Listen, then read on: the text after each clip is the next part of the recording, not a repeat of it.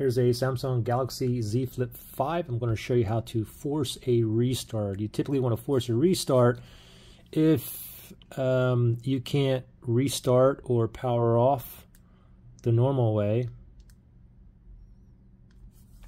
Maybe your screen's not working, power off or restart doesn't work. Anyway, force a restart is very simple. It's a two-key combination.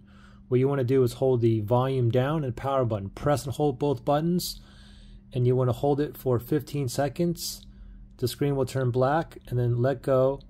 Wait another 15 seconds, and it's going to start back up. So we'll do it together, okay? Let's force a restart. Volume down, power, ready, set, go. Press and hold both buttons. Keep on holding and count to 15 seconds, okay?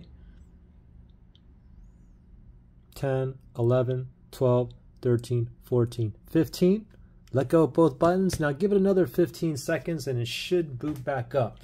If it doesn't boot back up within 30 seconds here, just press and hold the power button, okay? But anyway, give it a few more seconds here. Where's that Samsung logo at? Should be starting up now. Oh, there it is. And we just forced a restart, right?